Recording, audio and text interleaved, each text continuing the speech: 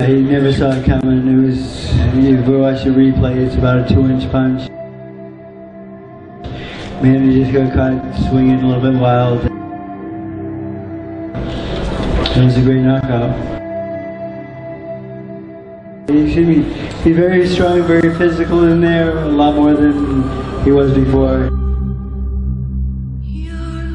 You know, possible retirement, possible rematch. I'm not sure which way we're going to go right now.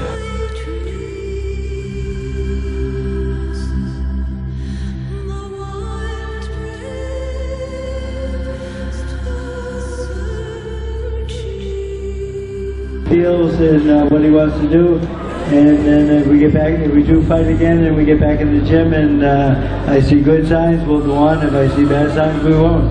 You know, I'd love to get a rematch, but is that the best move right away? Should we try him out in maybe a softer fight first? So there's a lot of different things we have to think about, and it's very complicated, and it's not going to be overnight.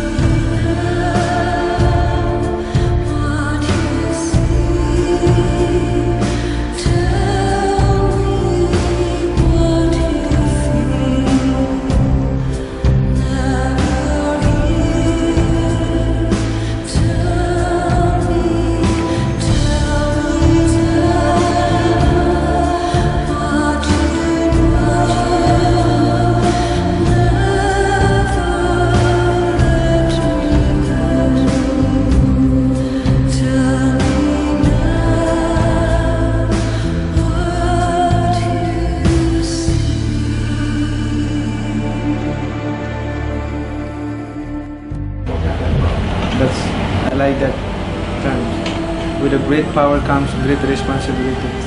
Have you learned that lesson in recent years? Yes, sir. God wants us to humble ourselves. But that's hard to be when the world wants you. I know, but stay humble. Don't put the fame in your head. Don't ever think that you're popular. You're whoever you are. You're a champion. You're a greatest. Don't put it in your head, because that's the beginning when you getting changed.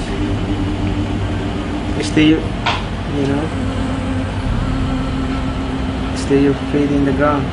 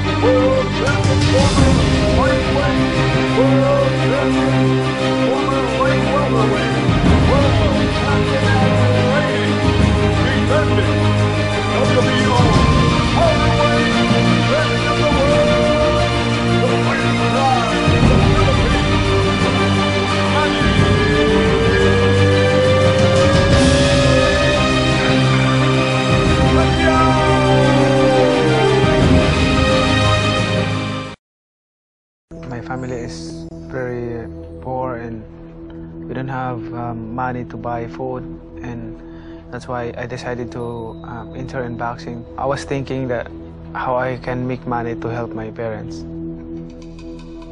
When I turned pro, I was 16 years old. From the beginning, I'm not a good fighter. I don't have natural talent, but I have a determination to win the fight.